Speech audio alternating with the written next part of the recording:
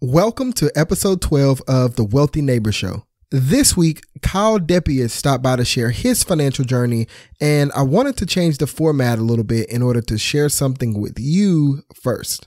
Kyle and his wife made a huge discovery about how they manage money early in their journey, and this discovery led them to pay off almost $380,000 in only 38 months.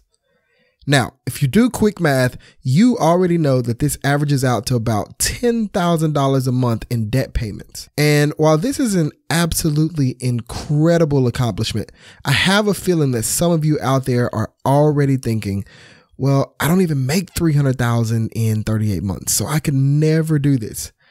And you'd be right. If you don't make that amount of money, you couldn't do it. But here's the thing. Kyle's journey is his, and yours is yours. So before we start the episode, I just want to advise you not to look at Kyle's numbers and feel discouraged or less than. It may take you 38 months to pay off $38,000 worth of debt, and that's okay. Don't let the comparison game, which is usually what leads most of us into debt, be what keeps you there. And so with that said, listen for the strategies, listen for the mindset, listen for the tips that you can apply to your life going forward, because I promise you, there are a ton of them in this episode.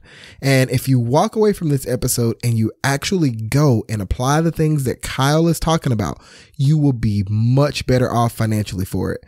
That is an absolute guarantee.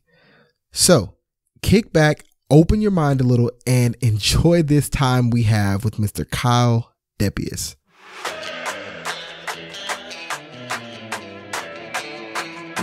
Welcome to the neighborhood. My name is Michael Lacey, husband, father, and host of the Wealthy Neighbor Show, where every week we bring you an amazing interview or message to inspire you as you build wealth for your family. Thanks for stopping by the neighborhood. Now let's jump right in with today's message. So Kyle, first things first, I want to thank you for coming on the show. I really do appreciate your time, man. I mean, it's an honor to have you here today. Now, when I was preparing for this interview, one thing kept popping into my mind, and that's this. You guys obviously had a really good income with how fast you were able to pay everything off. But while you were making such a good income, you also racked up $380,000 worth of debt. So what was it that made you and your wife realize that something was wrong and that you had so much debt? So first of all, I'm pumped to be here. Thanks for having me, Michael. But what I would say is I'm a numbers guy. I'm a numbers nerd. And what I like to do in between Christmas and New Year's each year is I like to look at our goals. So I look at the current year and how we did. And then with my wife, we project and we forecast the next year. So for me, it was just listing all of the debts, putting them all together. And again, being a numbers guy, I've created our own net worth statement, and I just like to look at it. I like to track our progress. And we were looking at it one year between 2015 and 16, and we added up all the debt, and it just took our breath away. $380,000, including a mortgage. But we just said, you know what, this is too much. We got to work on this. And so for us, it was just listing out all of our debts together, just staring at the monster. Yeah. And so prior to that, I mean, how were you guys getting along prior to that? Like, did you guys feel like anxious about money? Did you feel like you were struggling, or was, this just like, hey, this is just a normal everyday life that we have here? Yeah, it felt normal. It just felt like this is what we do. You know, we've got a car loan. We've got a mortgage. We've got credit cards. We're paying off the credit cards, but we have them. And it just felt like, we're just moving along like every other family in America. This is just what happens. This is what we do. Yeah. So you mentioned credit cards, cars, mortgage. How did that break down for you guys?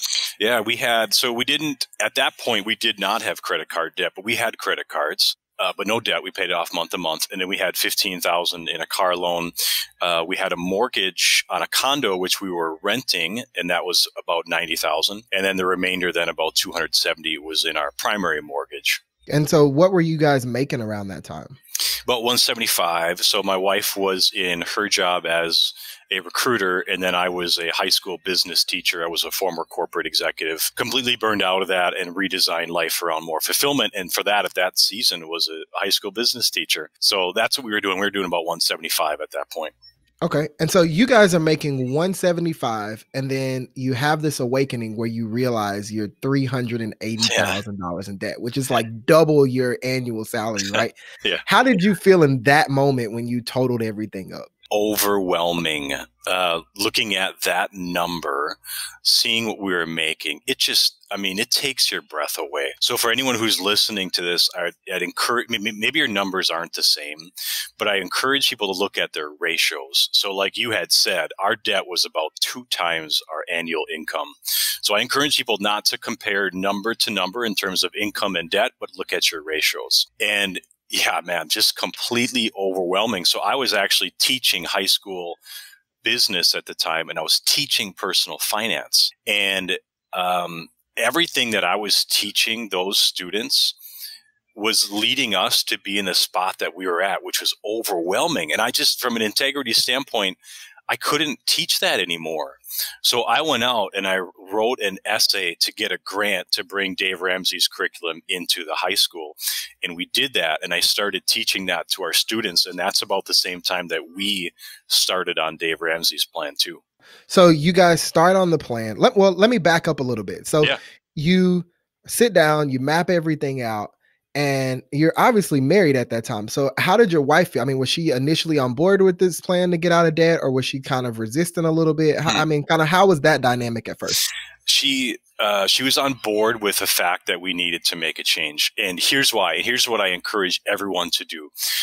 Most people don't know this, but you can go to socialsecurity.gov, or I think it's ssa.gov. And most people go on there like, oh, I can see what my Social Security benefits will be when I retire. But what it also shows you is your life-to-date earnings. So when I was going through that, I looked at my life-to-date earnings, and I had made at this time over $1 million. And I was like, Kyle, where did it all go, man? I don't have anything. Our net worth number was negative, huge negative. And so I was like, hey, honey, what's your Social Security number? And I pulled her life-to-date earnings, and she made about the same. And so I'm like, babe, $2 million have come through our hands and have slipped through our hands, and we have nothing to show for it. I'm embarrassed. I'm angry. I'm frustrated. I'm ashamed. And so in that moment, that was an awakening for us to say, we have got to do something different. We can't keep doing this. So in that moment, both of us were on board with, we need to make a change. It took some time for me to get my wife on a Dave Ramsey's plan, though. Yeah, really. Talk to me about that. Let's talk about that, because you're laughing. So there's a story there. Well, it's to me, I'm a strengths finders. My number one strengths finders is I'm an activator. So when I decide to do something, I want to do it like yesterday. And I get frustrated if people around me aren't on the same level. So I was immediately on board with Dave Ramsey's plan. I mean, I was teaching it to our high school kids, but my wife was more like, oh, we got to go on a budget, and, we got to cut back here. We got to do this. She wasn't immediately on board, but it was because I was shoving her a budget and say, babe, this is our budget. You need to get on board. So it's not like she wasn't on board with the Dave Ramsey plan. She wasn't on board with me leading the charge and having her just jump in. So for anyone who's, in relationships and you're doing money together, you have to communicate together the why, and you have to create that budget together. So I'm the analytical nerd. I can't just create a budget and say, here you go, here's our budget. No, you need to come together and create it together. And that was the mistake that I was making for months. You made that mistake, you said, for months. And so what was that moment, I guess, for her, if you can speak to that? What do you feel like that moment was for her, where maybe the light bulb went off, or she finally came around? Yeah, I think it was a little bit more of like speaking in her language. So my language is numbers, and my language is, here's our grocery budget. Let's stay to the number. Where for her, it was like, well, why are we even doing this? What does this allow us to do? And just paint the picture for her with, babe, what if we don't have a mortgage? What can we do? What does that mean for you? What would you like to do? And that allowed her to step into the future and understand why in the short term we got to make some sacrifices. So I was not speaking her language. And when I learned how to speak her language and discuss and come more from the why as opposed to the number, she was on board. Yeah. So then she comes around after a couple months and you kind of figuring out how to bring this up to her and how to talk to her. And so once you guys were on that same page, what were some of those first steps that you took when you decided again that it was time to take action? Yeah, it was the budget. It was big for us, right? And just staying within that budget was really important. But then number two, we created some visuals around us to help us. Most people understand the process of achieving a goal and celebrating milestones. The same thing is true within your process of paying off debt. Have a goal, make some visuals, and then celebrate your milestones along the way. And you know what? I mean, Michael, make it fun. Like, life is supposed to be fun. And just because you're paying off debt doesn't mean you can't have fun. Just be creative about it, but then celebrate along the way. And those are really big things for us to do. You know, that's interesting that you said you guys created visuals and that made it fun, because I haven't interviewed anybody that's talked about creating visuals. So what kind of things were you guys doing to tap into that? We had one of these charts on the fridge, and it was in the picture of a home, a really simple home. And every time we paid off debt, we just got to color from the bottom up. And it sounds silly, right? Coloring, we're adults here. But I would look forward to that so much on every payday. It was just, it was a game, like make it a game. There was another, we had these little, a vase, if you will. And on one vase was all these little, marbles. And in that vase had all marbles that related to how much debt we had. And then the vase next to it was empty. And every time we paid off debt, we took it from the vase that was debt and put it into the vase that was non-debt. And again, it just became so addicting, and it's such a game that you're like, oh man, it's Friday. I get to move over 7 whatever it might be, or I get to color in a few different lines.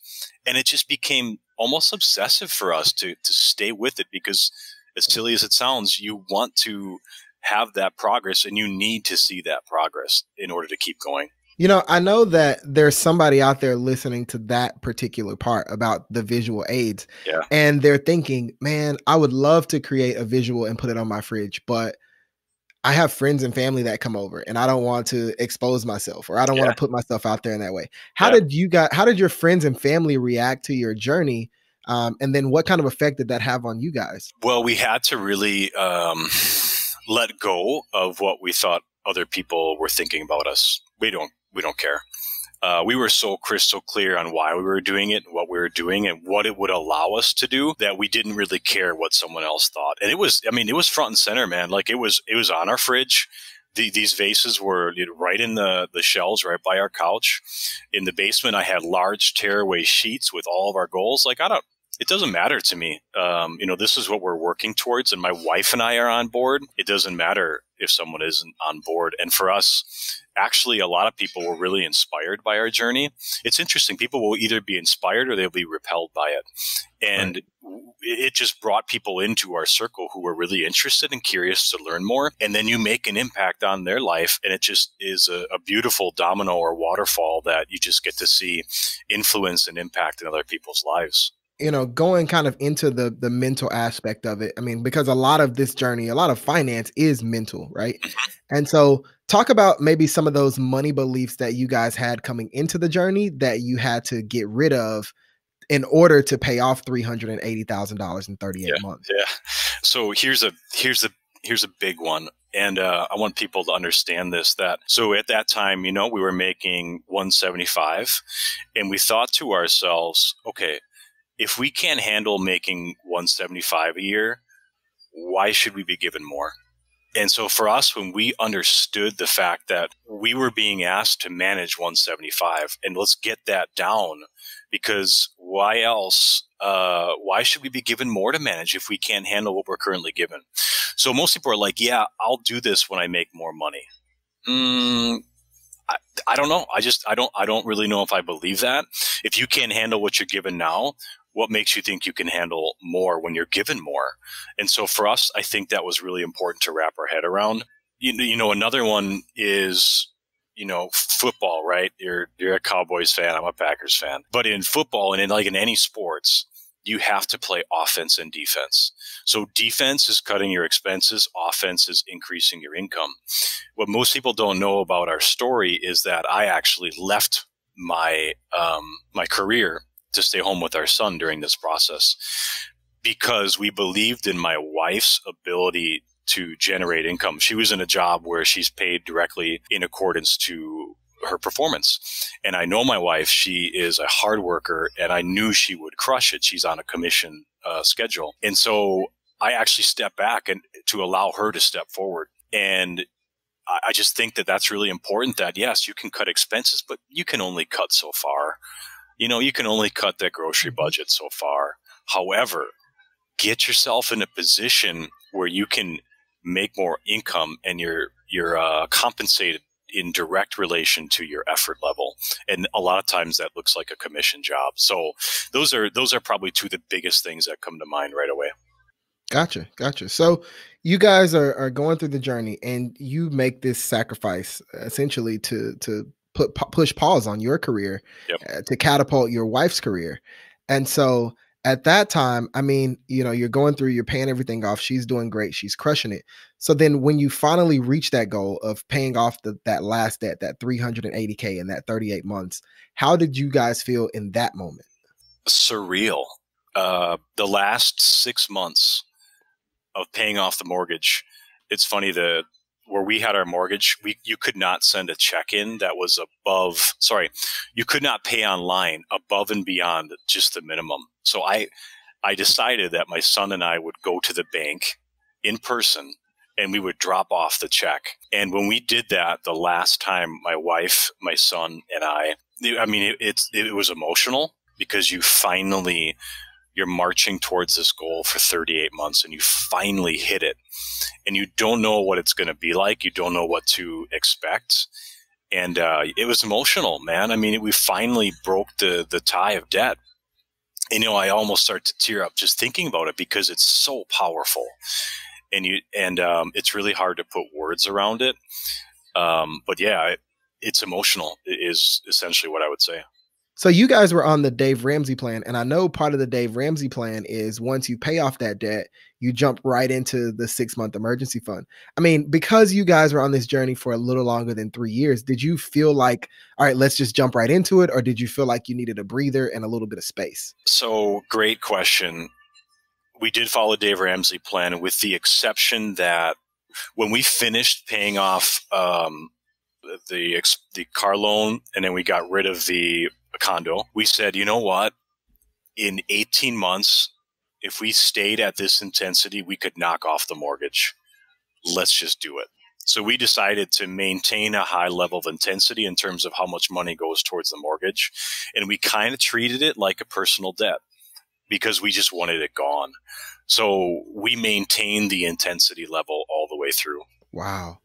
Man, okay. So then talk about that mentally, because 38 months is a really long time to be focused on one goal. And I'm sure there were times where one of you got frustrated or one of you just kind of was like, why are we doing this? Or, something along those lines. So talk about the mental aspect of persevering through $380K in 38 months. It's exhausting. It truly is exhausting. And I don't think enough people talk about this. But there is what I believe such a thing as like an achievement hangover. You've got one goal that you're working towards for 38 months. You hit it. And my wife and I were like, I don't want to talk about money for months. You know what I mean? Like that was our focus. And there's a bit of a hangover to that. You kind of struggle with, we focus so long, so hard that we don't want to focus on it anymore. And I don't think, that's the other side of achieving a goal. And most people aren't sharing that, but that's real. And, for a couple months, we kind of just floated for a little bit, and we kind of gave ourselves the grace to go through that and the permission to feel that, experience it, and then kind of get back on schedule. But that's real, man. It is exhausting to do that, for focus on one thing for that long. So let me ask you this. Looking back on it though, is there anything you would have done differently, or would you have done it the exact same? It's such a good question. We could have lightened up our intensity while paying off the mortgage for sure.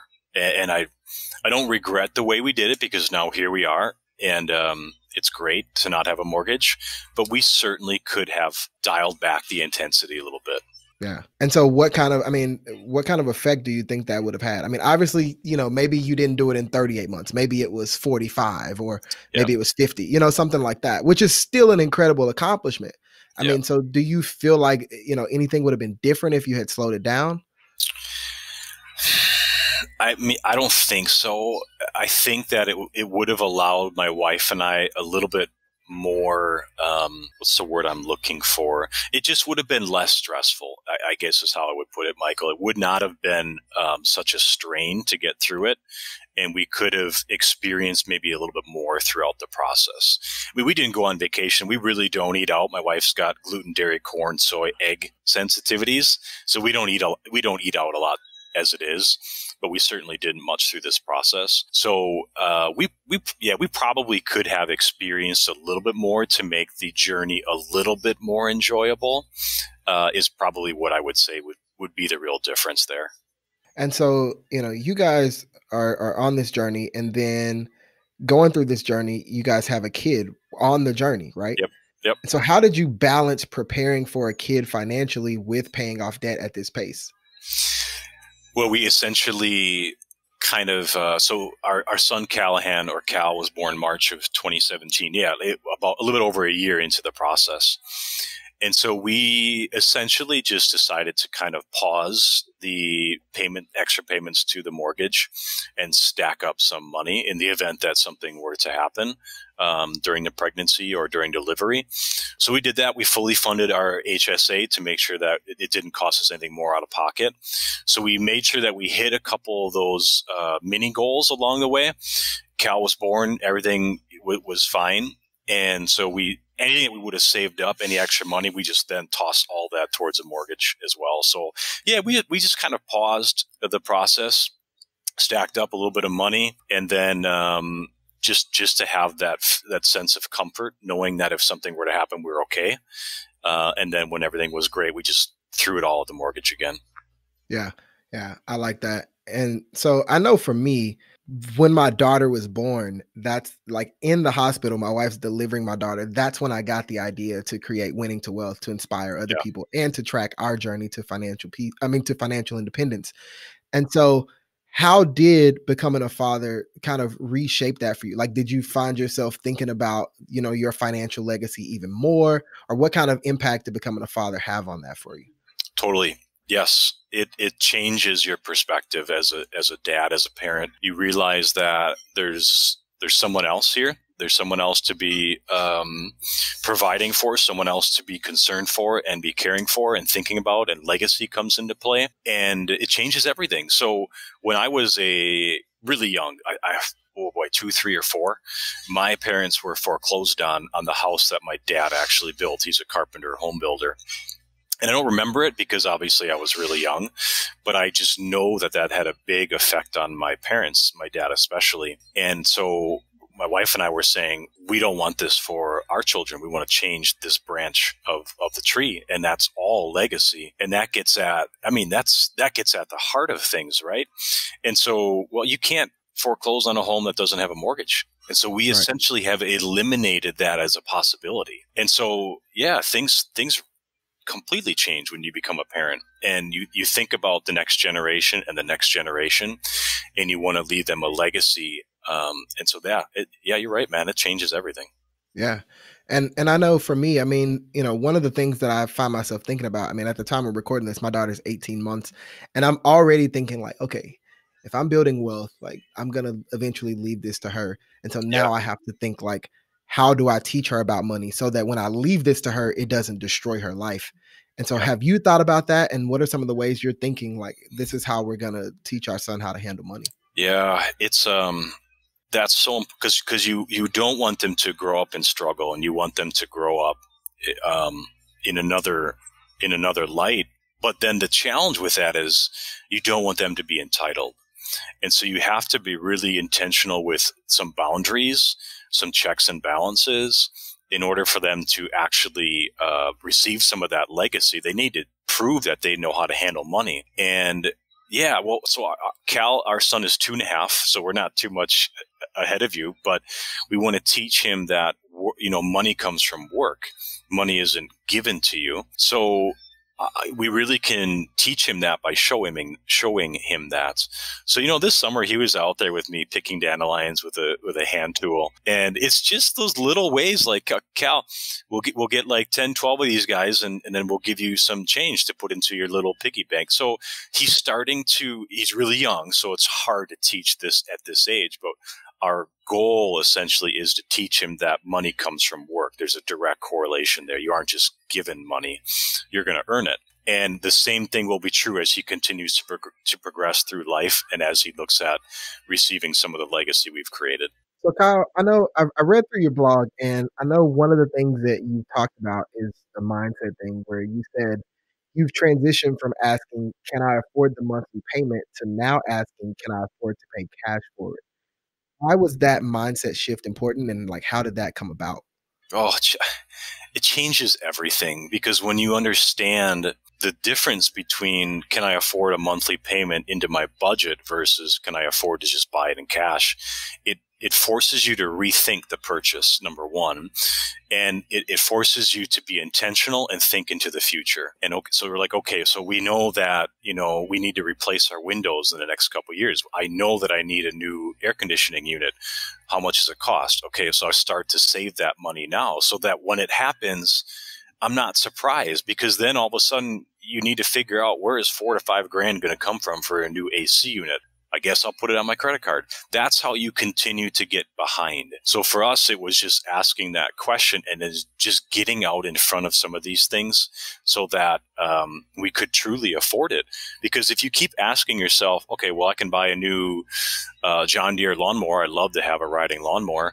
Okay, well, I can fit 125 into my monthly budget in a payment. But if I keep evaluating purchases like that, before you know it, you've got no extra money to save. You've got no money for retirement. You've got no emergency fund, and you just continue to live paycheck to paycheck. So that mentality will change everything when people understand that. Yeah. I like that, because it is so important to pay attention to these little things that add up over time.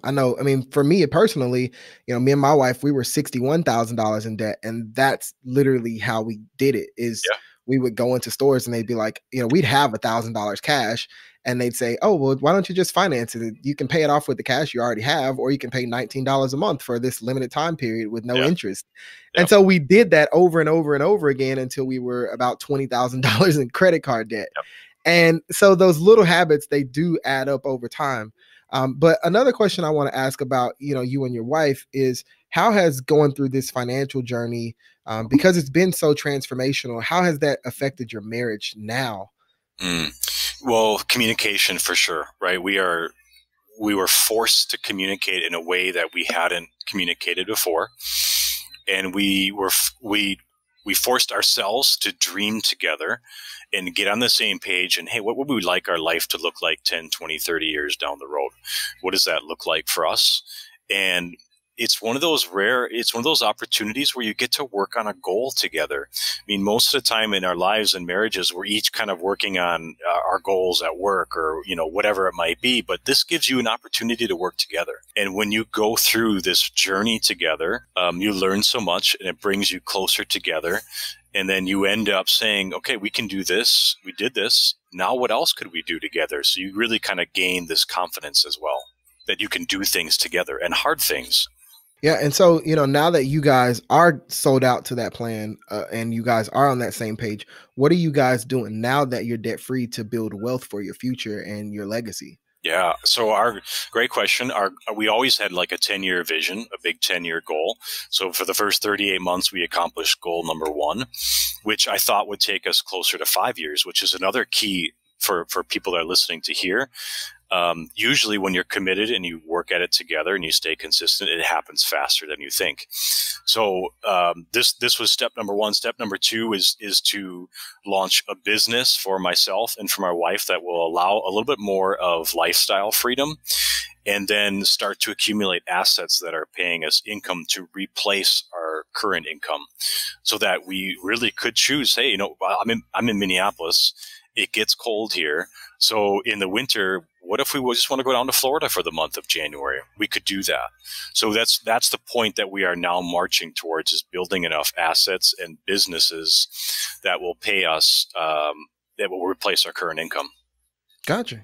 And so where does giving fit into your financial plan? It's big. I mean, it's the first thing that happens. We give 10% of our income to our local church. And then on top of that, any things that arise, we look at, evaluate, and we also give to those things as well. Just yesterday, something came up on Facebook. A friend of mine's doing cancer awareness, and so we donate to that as it comes up. So it's the first thing that happens. I think a lot of people look at it inverted, so they pay all their bills, and then what's left over, they might give $50 a year, whatever it might be. It's the first thing that we do before we do anything else. And I think when that changes too, it changes everything for you. So it's the first thing that we do. Kyle, you have been just a fountain of knowledge throughout this interview. Thanks. And I know people don't just show up that way, right? And so you've had things that you've learned from. And so what are some of the books or courses or tools that you've utilized or learned from on this journey that you can share with some of the listeners that they can dig into? Sure. From a book standpoint, I like a few authors, and I kind of focus in on the personal development, personal growth, and then like business, because that's my world. I love the authors. John Maxwell, I think he's fantastic in the leadership space. Anything by Patrick Lencioni, he's an awesome author, fantastic. And he writes in a format that's so easy to go through and understand. So anything from those two guys I consume. Listen to a lot of podcasts. I walk the dog in the morning, and podcasts are always on. When I work out, podcasts are on. So I kind of, I just focus a lot of time on podcasts and books and learning and growing and learning from others. I myself invest in mastermind groups to learn from other people, learn from experts. My wife and I both have done coaching in the past, one-on-one coaching. So we really invest in ourselves. I think that's really important. But I love those authors, John Maxwell and Patrick Lencioni. So my final question is, I mean, let's say that there's somebody listening right now and they're looking at their numbers for the first time. Like, they take your advice and they go look at everything and they're thinking, okay, there's just no way I can do this, or I don't even know where to start on this journey. I don't know anything. And so they're feeling a little hopeless, a little clueless. What's some advice that you can give them to get them started and going in the right direction? Well, you and I talked about this before, but I think there's multiple ways to attack debt. And there's the debt snowball, the debt avalanche. I'm sure there's a handful that I don't even know about. And people spend so much time evaluating which way to do it, and they get stuck in analysis by paralysis. Just start. I mean, I don't care if you do Dave's plan. I don't care if you do the avalanche. Here's the secret. They will all work if you work. If you stay consistent with whatever plan you're doing, the how, don't get caught up in the how. Get crystal clear on your why.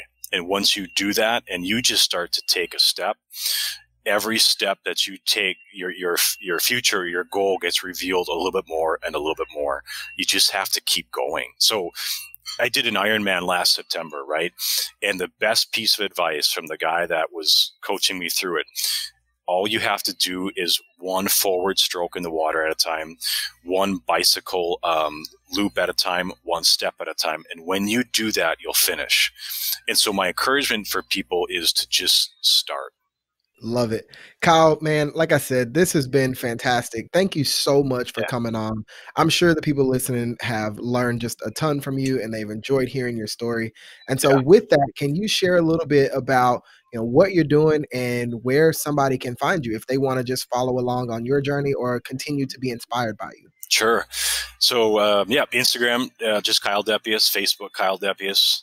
And my website as well, Kyle Depiesse, big surprise. But what I really do now is I focus with high performers who are successful at work, but they want to be equally successful outside of work. So showing up as a husband that they want to be, showing up as the dad that they want to be, keeping their health and fitness on check. So I help those high performers attain success in all categories of life. And I do that through experiences and things like that. So that's one way that I'm kind of focusing in right now on creating a business. But I'm very active on Instagram and on Facebook. And if someone really enjoyed something, I'd love to have a conversation and go further if I can help. Incredible stuff, Kyle. And thanks again. And all of you neighbors, be sure to check out Kyle's website as well as his social media profiles. You can find the links to everything in the show notes, which will be at winningtowealth.com/episode 12. That's winningtowealth.com/episode 12. And I hope you had your notebooks out for this one because there was just a lot of free game given out by Kyle. And so the first thing I want to circle back to is how Kyle didn't really project any insecurities onto his family and friends when they were publicly posting the visuals that helped them get out of debt. And I asked Kyle that question because I know a lot of us wonder how our family and how our friends will respond if we publicize the unorthodox things we're doing financially. But just know that oftentimes those are your insecurities and not the reality. So do what's best for your household before worrying about anything else. And I mean, in Kyle's situation, those closest to him were actually inspired, which could be the same for you if you just start to take action today. But if you do find yourself surrounded by some unsupportive people, make sure that you are part of the wealthy neighborhood. The neighborhood is our private community where you can share your wins, your struggles, and even just vent if you need to. And you can find that at winningtowealth.com/neighbors. Second, Kyle talked about how they realized that in order to be blessed with more, they needed to learn how to handle what they've already been given. And I know there are some instances where this isn't the case. However, I believe that a lot of us are making enough money to live a decent life. But it's our spending habits and comparing ourselves to other people that continue to keep us in last place. So if that's you, ask yourself, how can I handle what I've been given so that when that big bag does come, I'm able to handle it and not have it make me worse off financially because I fumbled it or use it to go get more in debt. Finally, I loved when Kyle talked about how his mindset shifted from asking, can I afford the payments to can I afford the item? Because there's a huge difference there and it doesn't get talked about enough. I mean, as I mentioned, one of those mentalities had me $20,000 in credit card debt, while the other has me buying cars with cash and building wealth today. So don't let your budget be controlled by your monthly payments. Take your control back by getting out of debt and buying what you want with money you actually have. Now, another thing I want to point out is the website that Kyle used to find out his lifetime earnings. I'm going to link to that in the show notes if you'd like to look that up for yourself. Again, you can find that at winningtowealth.com/episode 12. That's for the link to go back and find your lifetime earnings. So be sure to go to winningtowealth.com/episode 12. Set yourself up with an account and check that out. It may just be an eye-opening experience for you as well.